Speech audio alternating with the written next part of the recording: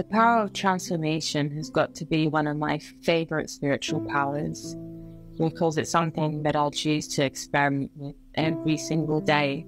Sometimes it's every single hour, sometimes it's every single minute, and sometimes it's every single second.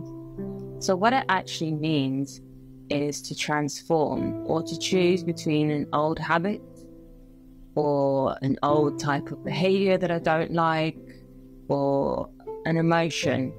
I don't know, it could be anger, it could be frustration, sadness, it could be guilt. So the choice to let go of any of these old ways of thinking that makes us into victims and that makes us powerless, and switching to a high level of thinking, a high level of consciousness, which inevitably helps us to transform one's character. So in order to really understand what the power of transformation can do for us, we have to really have the power of understanding also. So it's clear and it's very important that we need to understand, who am I? If I truly understand who I am, then I will understand that I'm an extremely powerful being. Every single being is a very powerful being, but most people just don't know it.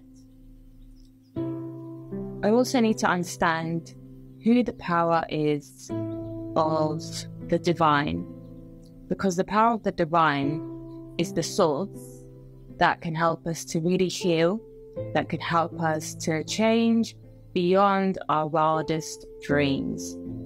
And so if I let myself connect to the divine, if I have this true understanding of who it actually is, what it is, how it works, then that will clear any old fears I may have or misunderstandings. Furthermore, I need to have the understanding of what the rules of life are. Do I understand what the rules of the game are that we're playing in? Because once I begin to understand the rules,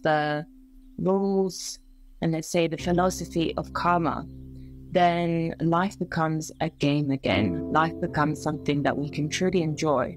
And that is something quite amazing, considering that most people are experiencing complete fear at the moment, confusion, sadness, because it's clear that the world is falling apart. The old system that is completely run down and it's been erased is in clear need of transformation. And so it's up to us to really transform our vision. The more I use the power of transformation and the power of understanding, then I can stop looking at the old and stop being so attached and bothered by it, and just enjoy the divine moment, the beauty in myself. I can see the beauty in everyone and in life itself. So anything horrible that happens, any sadness, any pain, it's important to understand that everything truly is happening for a reason. I may not see it straight away, but within time it always becomes clear that it's happening for a very good reason, and more than often it's because it's something that's given us more experience and also something that's given us more strength. So experiment with transforming, experiment with changing the way you see things, what your beliefs are, and you will see that life truly is very beautiful despite all the chaos that's happening around us. So enjoy new experiments and let us know how it goes. Om Shanti.